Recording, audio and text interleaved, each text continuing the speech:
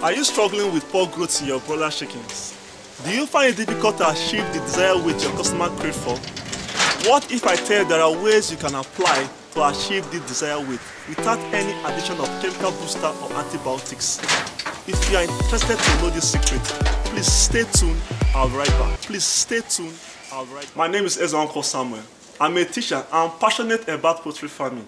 I want to see people succeed in it without the fear of losing their birds or money. On this channel, I share helpful tips and guides to help you set up your poultry farming business and scale it up. Welcome back. So on today's video, I'll be sharing with you 6 secret tips to increase the body weight of your broiler chicken.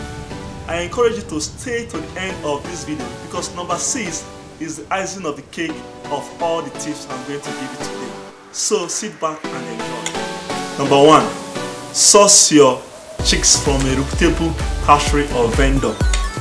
As I will always say, that the quality of your chicks is a success determining steps in your poultry farming. Any mistake made at this point will be detrimental to your poultry success, because all other efforts depends on this, the quality of your chicks.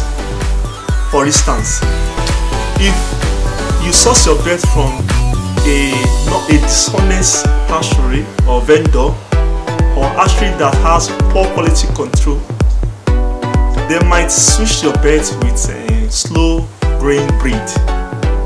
And broilers are known to grow very fast. No matter what you do, no matter the type of feed or quantity of feed you give to that bird, the bird will not do well. Secondly, the bird might contaminate disease on the hatchery. Some of these hatchery have poor hygiene. Their incubator are contaminated, therefore the egg will be contaminated as well. Or the system how they run their breeder beds may not be standard, and their breeder bed might be contaminated. Therefore, the mother hen can transfer a vertical disease to the beds, and this will become a problem for you during the first few weeks. Not beside the high mortality rates problem like this, it can also cause slow growth in your broiler chickens. If your broiler chickens contract disease from the hatchery, this will affect their growth as well as their overall performances. So if you want to avoid such things, please make sure you source your bird from a reputable hatchery or vendor. Number 2, avoid starving your birds and feed them with quality and rich feed. We all know that feeds are expensive this time around. Of course, you have to cut costs to maximize profit, but not with feed, if I may say, when it comes to poultry farming, especially in broiler production. You don't cut their quantity of feed, it will harm production at the end of the day. So you calculate the quantity of feed before time, make sure the quantity of feed they are going to eat is available. Feed them day and night. Third step, give your chicken natural growth promoters like garlic, ginger, clove, bitter kola, moringa leaf, etc. These natural growth promoters have been proven to improve the immune system of the chicken, increase absorption of nutrients, reduce FCRO, feed conversion ratio, and at the same time improve the overall performances of the birds. I have written an article on this, on how to use natural growth promoters, some of these natural growth promoters, the quantity, how to prepare the extract, the quantity you should add in their feed or water. I'll leave the link to the article in the description below. You can go ahead and download it or read up. Right now, if you are getting value from this video, please like the video. It is the most important metrics to getting to people like you who also needs it. The button is right below here. Like it. Thank you very much. Merci beaucoup. Obrigado. Let's get back to business. Number 4, fattening ration. This always works like magic. If I notice that my chickens are not doing well, I'll just prepare a fattening ration to supplement my feed. Fattening ration simply means cracked corn and soya beans, groundnut cake. To some extent, some people include blood meal and fish meal, but it's not encouraged to include both because they might be contaminated. Your source might be contaminated except they are prepared by you. Before you use the soya beans or groundnut cake, make sure the soya beans is well roasted to remove some anti-nutritive agents in the feed, in the beans, to avoid some stomach upset. Anyway, if you notice any stomach upset while using this fattening ration, please desist from it. And again, only give to birds who are below average weight, who are below normal weight or the expected weight. Don't give to birds who have normal weight, because it might lead to heart problem or paralysis. So before you give this ration to your birds, make sure you sort them out according to their weight and sizes, and give the ration to those who needs it. The fourth step, provide enough space and sort your beds according to sizes. Before you bring in your beds, make sure the space available will be enough for your beds to grow. And again, as your beds grows, you will notice changes in behavior and the sizes, and the bigger ones will tend to blow the smaller ones as usual. The smaller ones will tend to shy away and not feed well, which will lead to poor growth. What you have to do here is sort your beds according to what sizes. Prepare a pen for the smaller ones and feed them day and night so that they can meet up with the big ones, or they can meet up with the target weight. By so doing, you will sell more profitably. Step 6.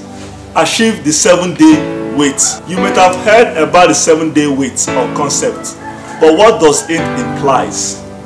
According to research, to achieve the full potential out of a broiler chicken, the target weight at day 7 must be reached.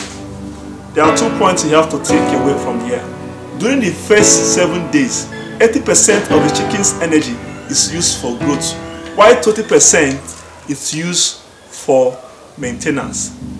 I say again, during the first week, the first 7 days, 80% of the chicken's energy is used for growth, while 20% is used for maintenance. As the chickens grow, the reverse come to stay. So as it grows, it moves from 80%, 70, 60, while the other one for maintenance increases for 20, 30, 40. So by the time your chicken might have gotten to 8 weeks, 9 weeks, most of its energy will be used for maintenance.